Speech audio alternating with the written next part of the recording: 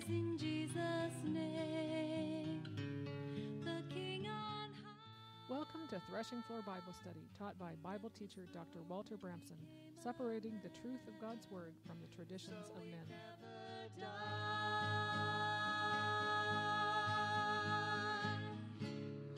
Praise the name of Jesus.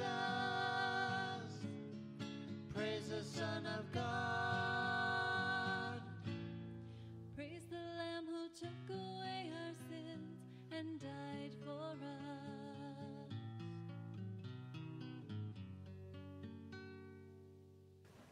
Would you open your Bibles, please, to Joshua 6. And a short review from last 2 weeks. The city and all that was in it are to be devoted to the Lord. Only Rahab, the prostitute, and the Presbyterian are all who are with it, and all who are with her in her house shall be spared, because she hid the spies we sent. But keep away from the devoted things, so that you will not bring about your own destruction.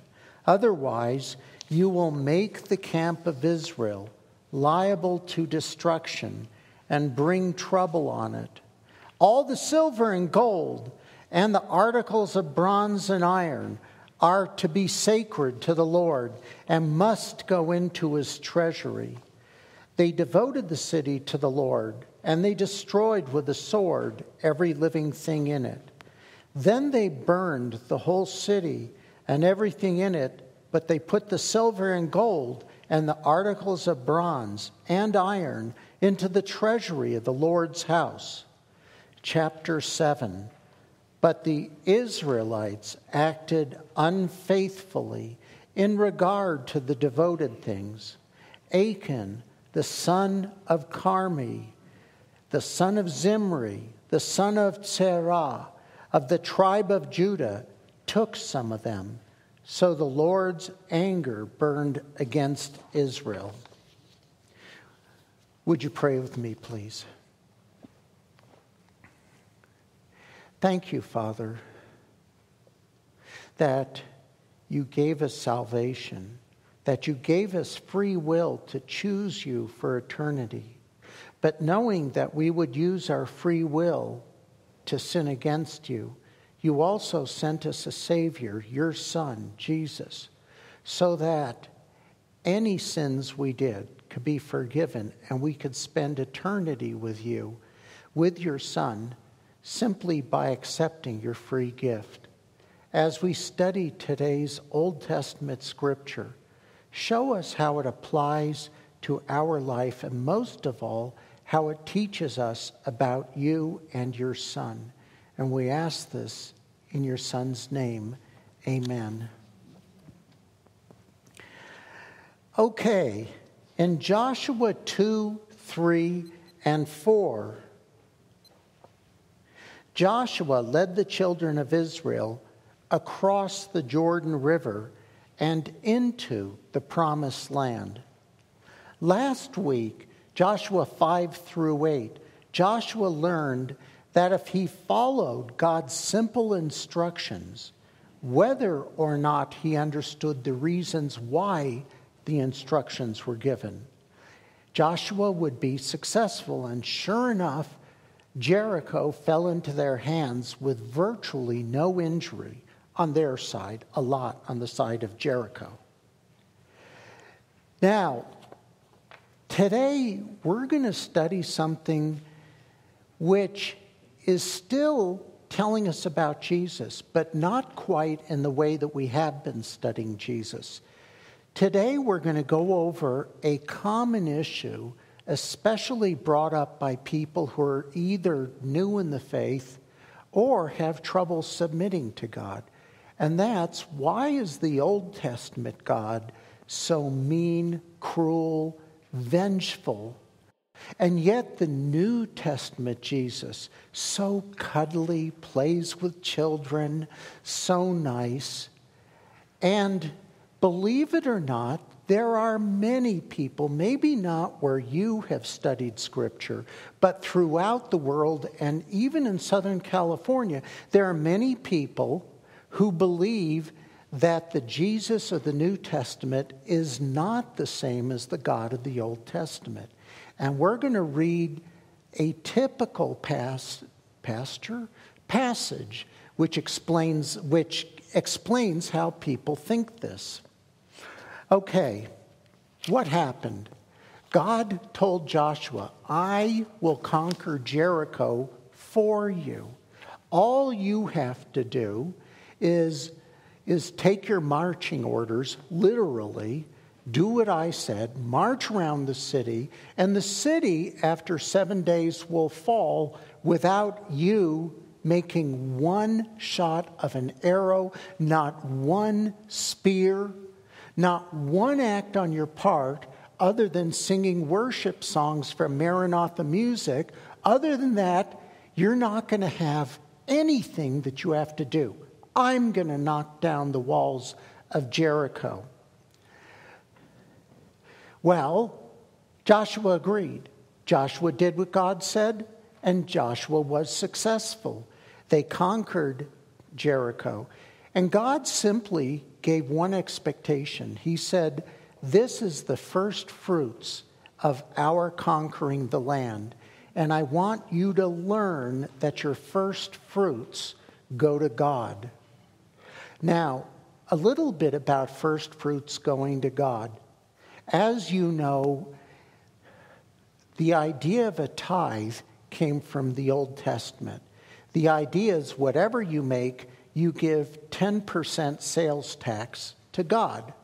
And of course, the way you do it is to your home church so that your church can afford to put stained glass windows to show everyone how godly the creator of the universe is. Well, it is a helpful practice to have a guide. A lot of times, how do we know how much we're supposed to give? Well, the true answer is whatever God tells you to. Whom are we supposed to give to? Whomever God tells you to. Now, of course, if you're a pastor who makes their living by pastoring, thank God I'm not, but if you made your living by being a pastor, you wouldn't like the idea of hearing the people choose where to donate their money. And I don't like the word tithe because that implies 10%, and that is not a New Testament idea. It is a New Testament idea that God owns everything you have. And He wants you to use everything for His glory. And He also wants you to show that understanding by the fact that you give the first fruits to God. But it does not specify that you do it to your church or your Bible study. It's who God puts on your heart to give your money to, because it's His money and He should make that decision. So it might be a missionary in Africa. It might be a ministry right next door to where you live. But tithing 10% to your local church, I know I'm going to get feedback on this, but it is not a biblical idea. However, it's very biblical for you to understand and for me to understand that everything we have belongs to God. And the way we remind ourselves of this is that we give our first fruits back to God in the way that He has instructed us to. Okay, well, this is sort of like tithing. God is saying, I'm going to help you conquer many cities, and you are going to get wealthy off of conquering the cities. Is that why I'm letting you conquer them? Far from it. And we'll go on to this in a little while. But that's not why Israel's conquering, because God wants them to get rich. But it is a fact that they will get rich doing that. So God wants them to understand it all belongs to God by taking the first fruits and giving it all to God. So He said, when you conquer Jericho, you don't keep 1 penny, all of it is given to God that you take out of Jericho before you burn it to the ground. Okay. So, next comes the tiny city of Ai. Ai is how we spell it. Ai is a small city, much easier to defeat than Jericho. And we start at Joshua 7:2. Now Joshua sent men from Jericho to Ai, which is near Beth Avan, to the east of Bethel, and told them, go up and spy out the region. And by the way, this is where the idea came from. Them being next to Beth Avan and Bethel is that when someone knocked at the door, they would say, Beth Avan calling. So the men went up and spied out Ai. When they returned to Joshua, the men said, you know what? Not all the people have to go against Ai. You know, they sent the entire population or army of Israel against Jericho. And these guys are saying, hey, we saw Ai. They're puny. You can just send a few people. Send 2,000 or 3,000 men. Don't weary all the people. Not over such a tiny city as Ai. So about 3,000 men went up. Now, do you notice something interesting? What did Joshua not do? He didn't ask God. His advisors, now this is after a huge victory where they defeated Jericho without lifting a finger. Was that because of their incredible prowess? Was it because of their operatic teaching and they were able to shatter the walls of Jericho by singing a perfect, I don't know, what note did they sing when they shattered glass? Anyone know? High C, thank you. So, you sure high C isn't a fruit drink? Okay. Okay, thank you. So anyway, so if I say something and it's funny, look back at Geneva. She will go ahead and give the rating on the joke. If it's not funny, don't look. Oh, Leslie will never appreciate it. So, they never asked God. They were so impressed by their own military prowess, even though they did nothing, that they figured that they could easily defeat Ai. Verse 4, when they faced the men of Ai, all they could say was, Ai, ai, ai, ai, ai. So about 3,000 men went up, but they were routed by the men of Ai, who chased the Israelites from the city gate as far as the stone quarries. I don't remember how far the stone quarries were from Ai, and struck them down on the slopes. At this, the hearts of the people melted, and they became like water. Now, they were fearful not because they lost. They were fearful because their biggest military advantage is that the cities of Canaan had heard about the God of Israel, how he won every battle for Israel, and there was no chance of the Canaanites defeating Israel. So when a tiny city like Ai was able to defeat Israel, now the neighboring cities will say, oh, their God isn't as powerful as we thought, and these Israelis are not as much to fear as we thought. So the Israelites were very fearful when they lost to Ai. Then Joshua tore his clothes and fell face down to the ground before the ark of the Lord, and he remained there until evening. Now, it would be typical for us, if we were to pray before the ark, that if in 10 minutes God didn't answer our prayers, well, I guess he's out today. I try tomorrow.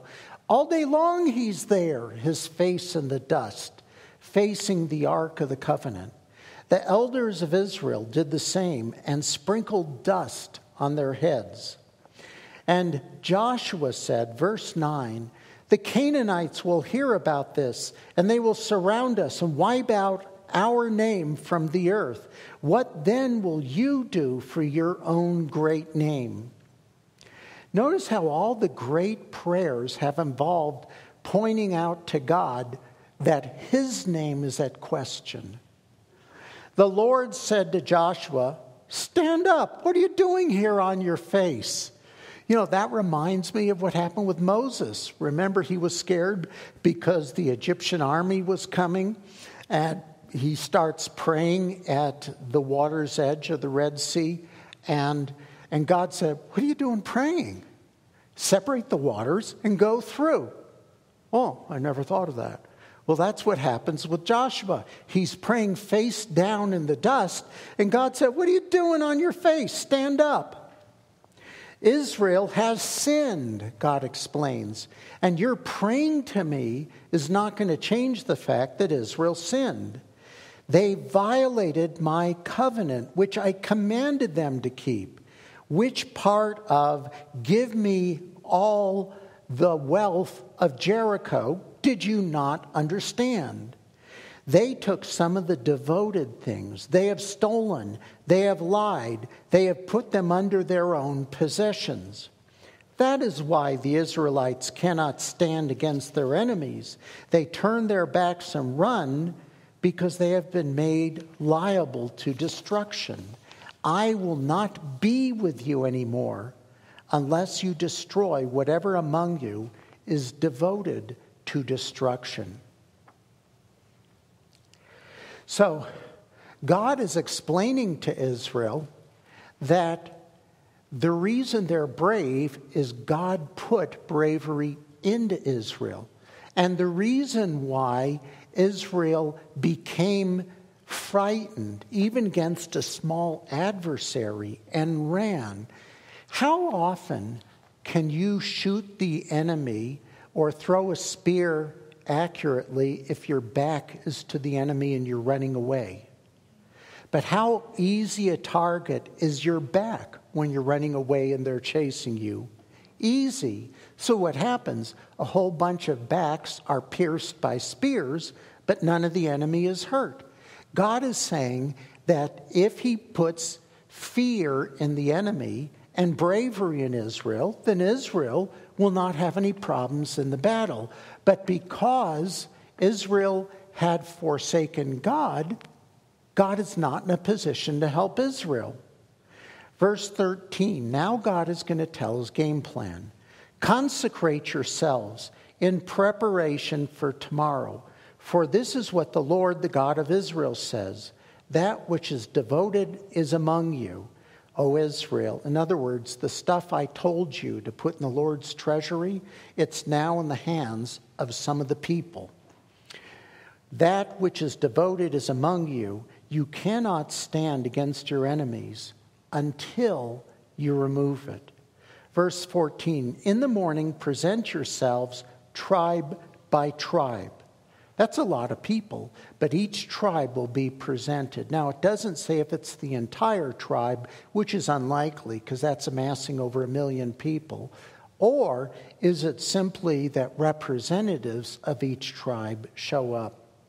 The tribe the Lord takes shall come forward clan by clan, and that clan the Lord shall take family by family. In other words, the Lord is going to identify the person who sinned by taking all the tribes, naming which tribe contains the bad person, and then taking all the clans, naming which clan of that tribe, then which family of that clan, and finally, which house leader of that family. Now, how would God tell them? It doesn't say. Historically, there are two ways in which the God would choose from among people. One is through lots. What would happen is each person would take lots, and whoever had the short stick or a colored stick, or everyone had white except one who had black, whoever picked the winning and or losing lot was the one chosen by God. Now, we might say, wait a minute, are you going to take harsh action based on some backwards people who believe in lots? Well, the answer is the fact that people hand out lots does that not mean that guarantees that it's from God. However, if there is someone who is a proven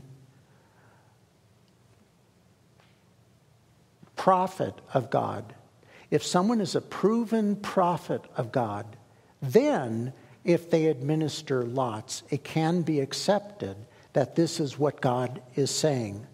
So here's one example where the book of Proverbs tells us that lots, when administered by a prophet, comes from God. And it's Proverbs 16:33. The lot is cast into the lap, but its every decision is from the Lord. So here the Old Testament is verifying that when lots are administered by someone of God's choosing, it does describe what God had in mind. When sin was suspected in the camp of Israel, for example, when Saul was king, we read in 1 Samuel 14:41, the lot went all the way from the tribes to the clan, to the family, to the home of Saul himself. And the only males who were there were Saul and his son Jonathan. So one of the two had to be the one guilty of the offense. And it says, then Saul prayed to the Lord, the God of Israel, give me the right answer.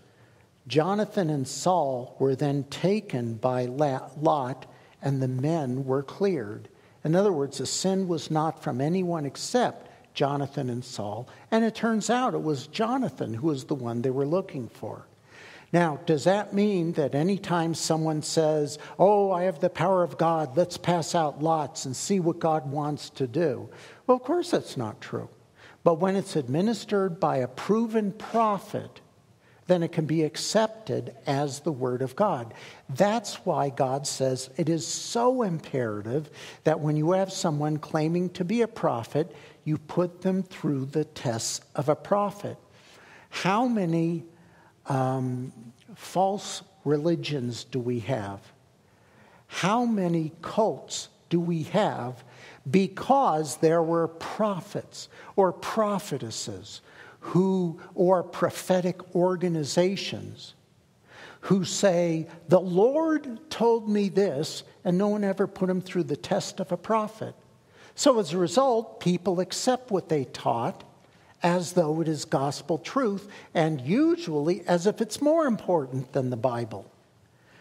Okay, lots. That is one way they could decide who among these people is the guilty one. The other way that was very common back then was the Urim and the Thummim. The Urim and the Thummim are a pair of eyeglasses that were given to, sorry, ignore that. I got my Bibles mixed up. The Urim and the Thummim, we don't know for sure what it is. There are many Old Testament scholars who say that the Urim and the Thummim were special objects, perhaps a stone, perhaps something else, where when a priest who has the gift of Urim and Thummim would hold it, if the answer is yes, it will glow white, and if the answer is no, it will glow dark. And as long as this isn't a charlatan, as long as it's someone who is a proved prophet of God, then this can be accepted as the word of God. Now, Urim and Thummim, the first time it showed up in Scripture, Exodus 28:30, when Moses was instructed that when having the priestly garments made for Aaron, the first high priest, he said, also put the Urim and the Thummim in the breastpiece, so they may be over Aaron's heart whenever he enters the presence of the Lord. Thus, Aaron will always bear the means of making decisions for the Israelites over his heart before the Lord. Now, that doesn't mean that everyone who grabs those Urim and Thummim are speaking the word of God, but God has just told Moses, who was a prophet of God, he had just told Moses that Aaron would be able to interpret the Urim and the Thummim, and that God would help Aaron make decisions using that. Finally,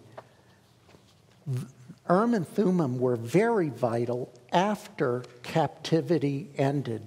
Do you remember that many years from when we're studying, but in the time of Daniel, in the time of Jeremiah, in the time of Ezekiel, Nebuchadnezzar conquered Jerusalem and took slaves all the way back to Babylon, where Israel remained in captivity for 70 years. You remember that? Okay, we'll do a review in about 2 years when we get there. So, there were many people after 70 years of captivity who said, my great-grandfather was a priest, and therefore I'm going to be a priest now the captivity is over and we're back in the promised land. What the leaders said, and this includes Nehemiah and it includes Ezra, what they said is, Ezra 2:63, the governor ordered them not to eat any of the most sacred food. In other words, do not take on the privileges or the requirements of a priest until there is a priest ministering with Urim and Thummim. In other words, they had to find a priest who could prove his prophetic license and who could read Urim and Thummim and always turn out to be right. Like he would say, there will be a lightning storm in 21 days. Or if people say, when is the next lightning storm? He says, will it be 1 day? White. Will it be 2 days? White. Will it be 3 days? White. And then you hit 21 days and all of a sudden it turns black. Or maybe the other way around. And he says, 21 days, there will be a lightning storm. Then they wait 21 days. If there isn't a lightning storm, they stone him to death. He's a false prophet. If there is a lightning storm, then he has proved himself that he has the Urim and the Thummim gift of interpretation. And they should not take anyone in as a priest, since they don't have any records to base it on, unless someone authenticates the priesthood by using the Urim and the Thummim. Okay. So whether it's casting lots or whether it's Urim and Thummim, either way, Joshua has all of Israel tested until it's narrowed down to one tent. And that is the tent of Achan. And then they go through each person to see who is guilty. And then Joshua goes up to Achan and says, my son, give glory to the Lord, the God of Israel, and give him the praise. Tell me what you have done. Do not hide it from me. Achan replied, it is true. I have sinned against the Lord, the God of Israel. This is what I have done. When I saw the plunder and the spoils, a beautiful robe from Babylonian, 200 shekels of silver, and a wedge of gold weighing 50 shekels. I coveted them and I took them. They're hidden in the ground beside my tent, and the silver underneath. And by the way, notice how Achan tries to deflect what he did wrong. You know, a lot of people when they sin, they say, well, he did it too. They try to take some of the blame away. Well, Achan said, well, I took some of the plunder. Was this plunder? See, plunder is what you get as a result of conquering someone. You take all their goods. That's what plunder is. Did God say, give me plunder? No. He said, give me first fruits to remind you that all good things come from me. But Achan here is making it sound as though God wants the plunder and I wanted it too. It's not quite the same thing. When I saw the plunder, I coveted them. They are hidden in the ground inside my tent. So Joshua sent messengers, and they ran to the tent. And there it was, hidden in his tent, with the silver underneath. They took the things of the tent, brought them to Joshua and all the Israelites, and spread them out before the Lord. Then Joshua, together with all Israel, took Achan, son of Zerah, the silver, the robe, the gold wedge, his sons and daughters. His sons and daughters? To the valley of Achor. Joshua said, "Why have you brought this trouble on us? The Lord will bring trouble on you today." That's a little pun because his name means trouble. So the Lord will bring trouble on you today. Then all Israel stoned him, and after they stoned the rest and burned them. Ooh, is that kind of harsh? First of all, the death sentence for Achan, but also for his family, for his sons and daughters. And the pet turtle too. Over Achan, they heaped a large pile of rocks, which remains to this day. Then the Lord turned from his fierce anger. Therefore, the place has been called the Valley of Achor ever since. There are many suggested reasons why God would punish the sons and daughters of Achan by executing them by stoning, when it was their father Achan who committed the crime. The most common one I read is that people always suffer as a result of your and my sin. So it's no surprise, and we should always be reminded that when we sin, our offspring will suffer as a result. I don't buy that in the slightest. That really doesn't sound like the God I know. But what is the reason? I don't think we'll have time to go over that today. Joshua chapter 8. Then the Lord said to Joshua, "Do not be afraid, do not be discouraged. Take the whole army with you and go up, attack Ai, for I have delivered into your hands the land." Now, I'm not going to go through the whole chapter. Bottom line, God gives them a strategy. And it sounds like a pretty good strategy, but, I'm not into military tactics at all. But in the strategy, Joshua was to take his best fighting men and hide them fairly close to the city of Ai. This will be at night. Then during the day, the army will attack in full view. Ai will be very confident because they thwarted Israel last time. And when they come out and start attacking, Israel will pretend to be frightened. Then they'll run away, and I will say, "Look, we did it again." And they'll chase them, until the city is left without defense. Then Joshua's top soldiers will enter into the city that has no defense. They'll easily capture it and then burn it down.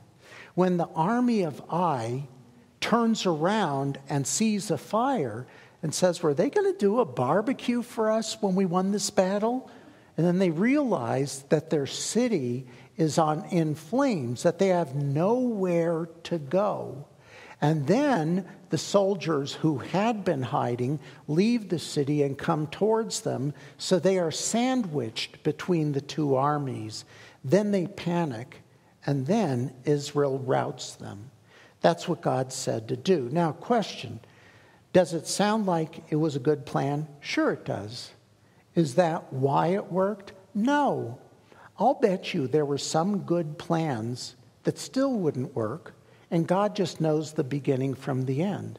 I bet there are some plans that are pretty good, But God knows they will work for sure. So, I don't think the issue is how good the plan was. The issue is God knew the enemy, their hearts, and most of all, the future, and he knows what's going to work and what won't work. And we're going to see over the next 1,400 years or so, we're going to see that Israel again and again will receive advice from God on how to conduct a military campaign. And when they do it God's way, they win.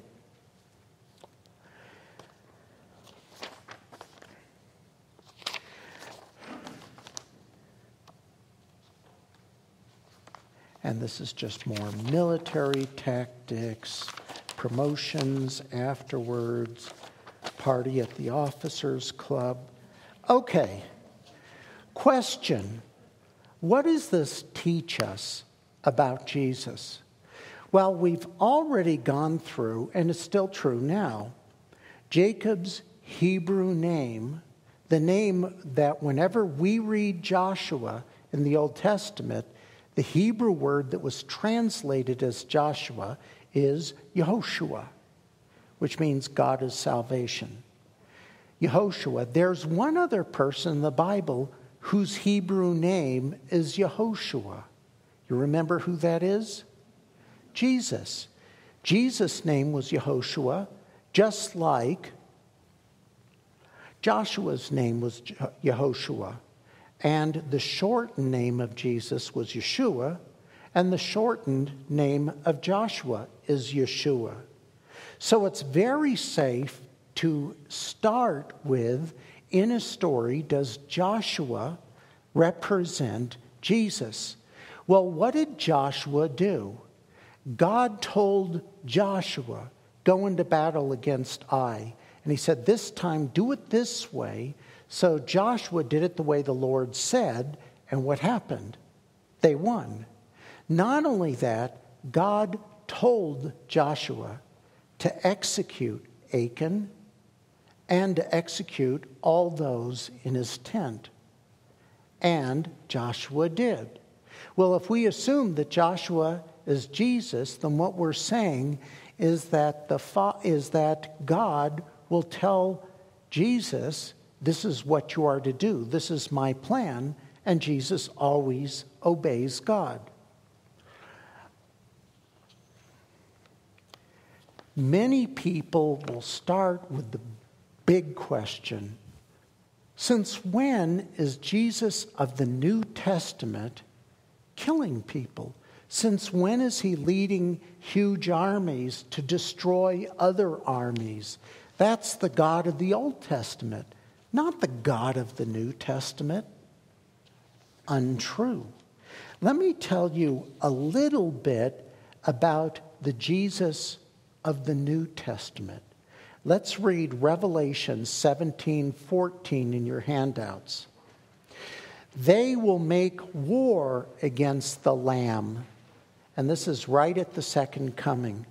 But the Lamb will overcome them because he is Lord of lords and King of kings.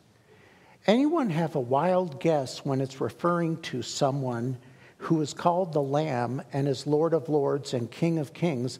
Whom is it referring to? Amen. So the Lamb will overcome because he is Lord of lords and King of kings, and with him will be his called, his chosen, his faithful followers. What do you call people in the New Testament who are faithful followers of Jesus? Christians. So if someone ever asks you, wait a minute, where does it say in Scripture that at the second coming, the Christians will follow the Lord down to the earth? Your answer is Revelation 17:14. Other places too, but that's my favorite. Now, when they go to battle against the leaders of the world at the second coming, do you think it gets really ugly? I'm going to guess yes. Let's look at Revelation 19:11. I saw heaven standing open, And there before me was a white horse, whose rider is called Faithful and True. With justice he judges and makes war. Now some people argue that this rider, the white horse, in Revelation 19, not elsewhere necessarily, but in Revelation 19, some argue it isn't necessarily Jesus. Well, let's go ahead 5 verses and see if you think it's Jesus. On his robe and on his thigh, his name is written, King of Kings and Lord of Lords. How many people do you know whose name is King of Kings and Lord of Lords? So, is it safe to say the rider of the white horse in Revelation 19, who is called Faithful and True, who judges and makes war, is it fair to say that's Jesus? Is that a no-brainer? Okay, so let's move on. With justice he judges and makes war. His eyes are like blazing fire, and on his head are many crowns. He has a name written on him that no one knows but himself. He is dressed, a lot of people say that proves it isn't Jesus. Why? Because he has a special name that no one else knows? That doesn't mean it isn't Jesus. He is dressed in a robe dipped in blood. Does it sound like that battle's going to get messy? And his name is the Word of God. And the armies of heaven, now the armies of heaven are not us, it's the angels.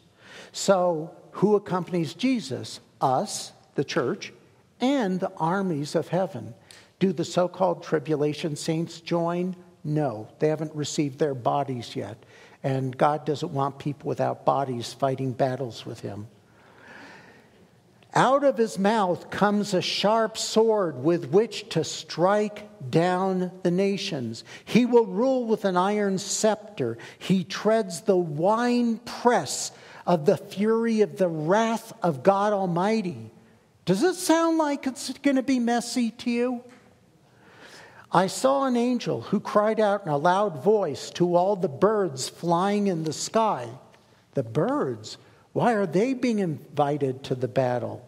Come, gather together, for great is the supper of God, so that you may eat the flesh of kings, generals, mighty men, horses, riders, and the flesh of all people, free and slave, small and great. Now, the battle hasn't happened yet, but the Lord is on his way with the church, with the angels. And one of the angels calls out to the birds, hey, get ready, be close, get the first pickings, because you're going to get to eat a lot of flesh. Are we talking about a Sunday school Jesus who never raises his voice? Now, don't get me wrong. At the first coming, it was prophesied that Jesus would be very gentle, bringing salvation. That's true. But nowhere does it say he would be gentle when he faced the Antichrist armies and the people who have hurt his people and the people who interfered with the plan of God.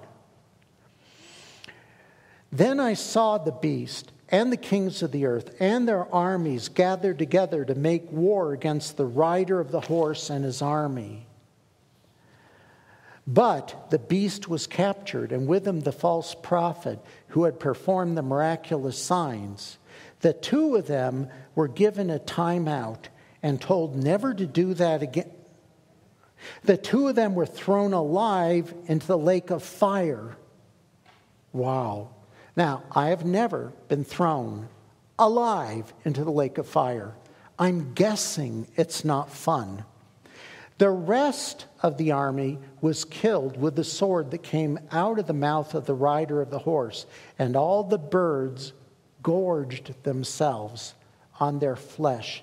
I want you to picture an enormous percent of the world population slain and birds eating out their eyes and their face and whatever was exposed on the battlefield. Question. Is it the New Testament Jesus who believes in being kind and nice never raising his voice. But the Old Testament one destroyed the population of Jericho and then destroyed the population of the city of Ai. Well, obviously, it's going to happen again, and far more deaths when the second coming of Christ, he destroys the army of the Antichrist. It will be bloody. There will be so much blood that how high does it go on the horses? Say it louder. The bridle, up to the bridle of the horse.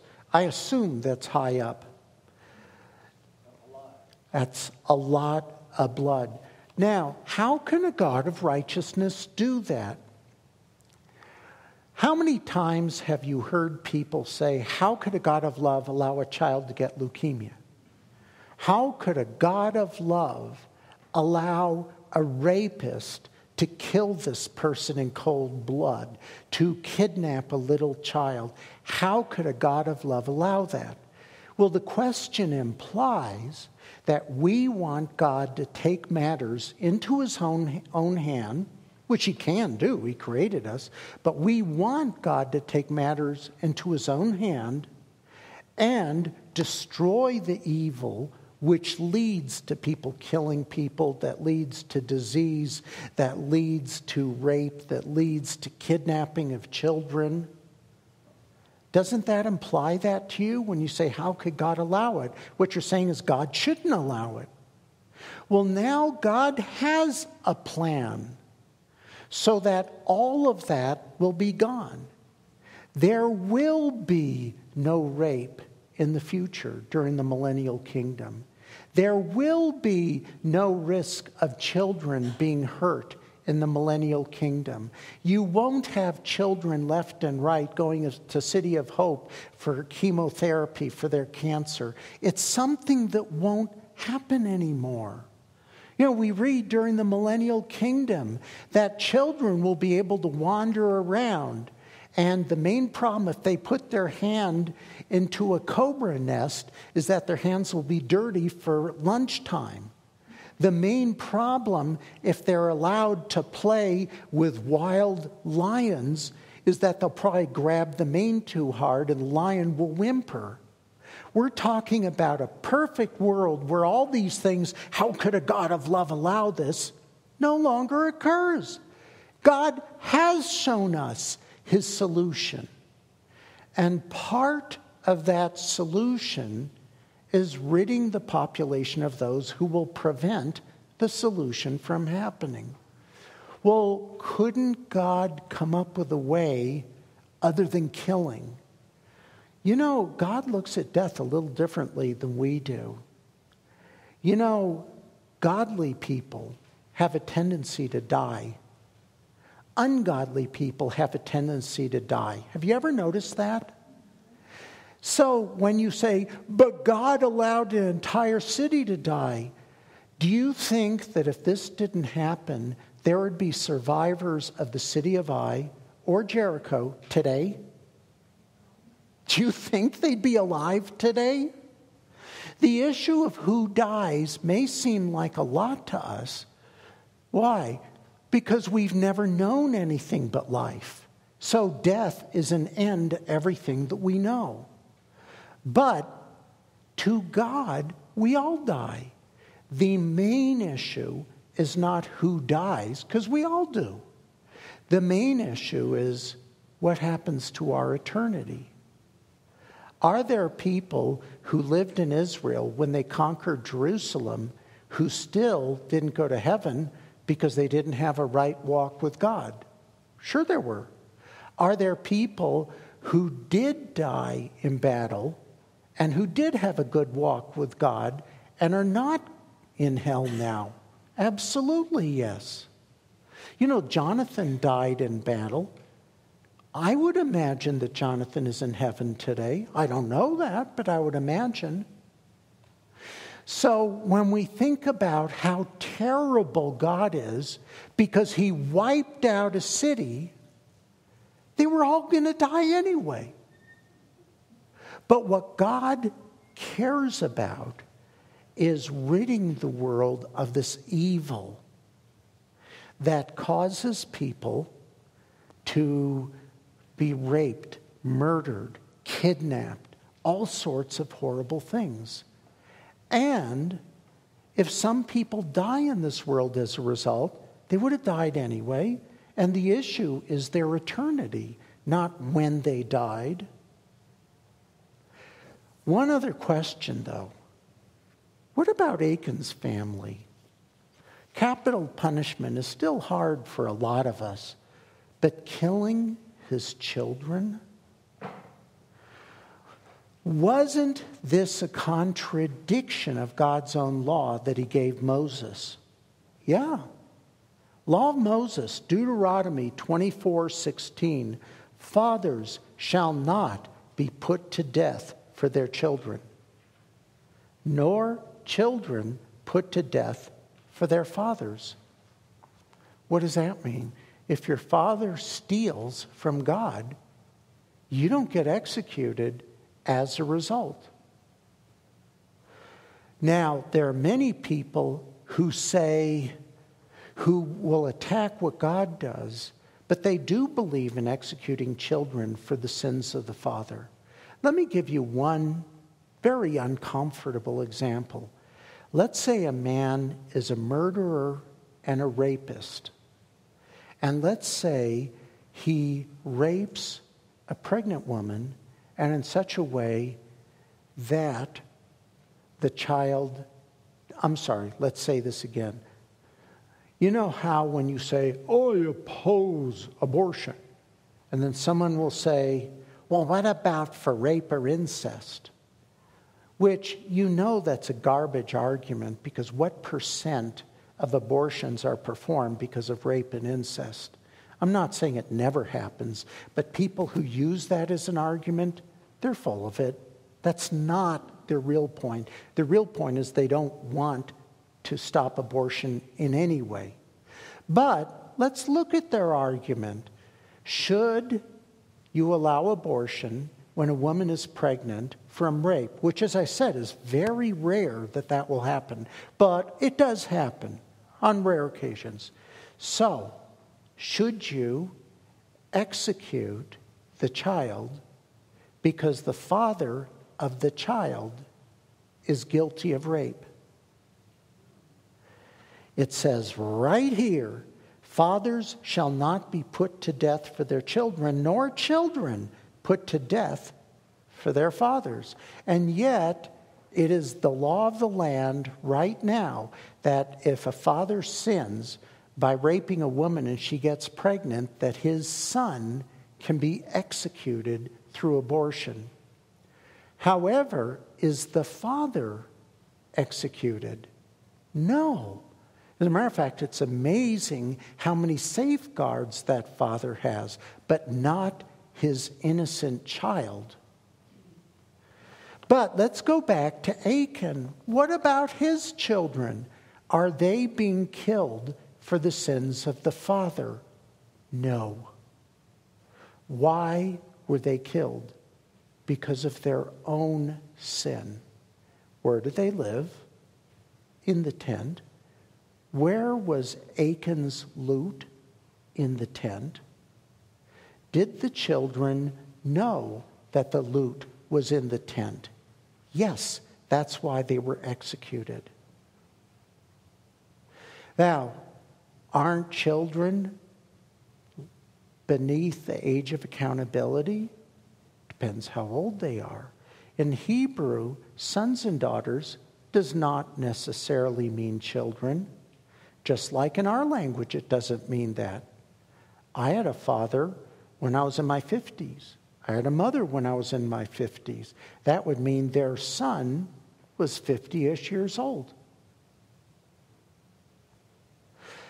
Achan's children were not little children. They were probably somewhere around 25, 30 years old. And they knew what Achan had done, and they allowed it. And that was a sin punishable by death.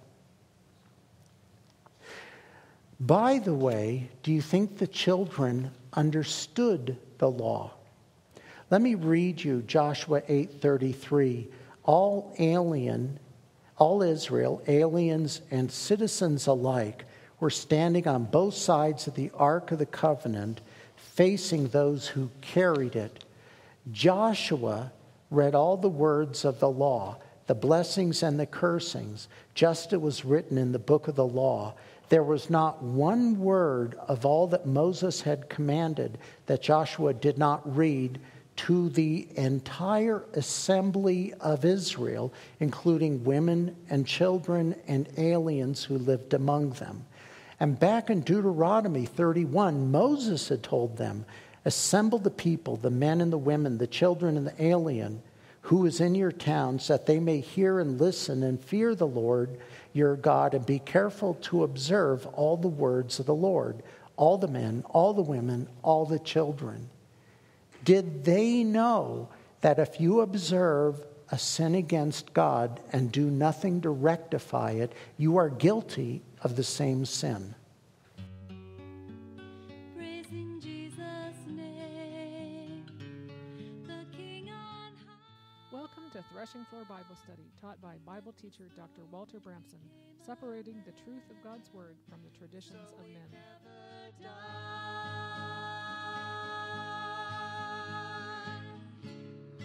Praise the name of Jesus. Praise the Son of God. Praise the Lamb who took away our sins and died for us.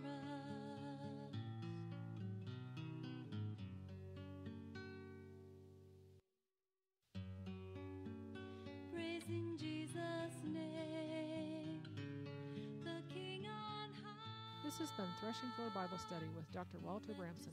For more information, please see our website at drwalterbramson.com. So we never die.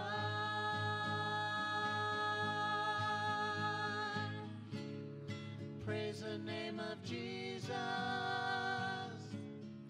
Praise the Son of God.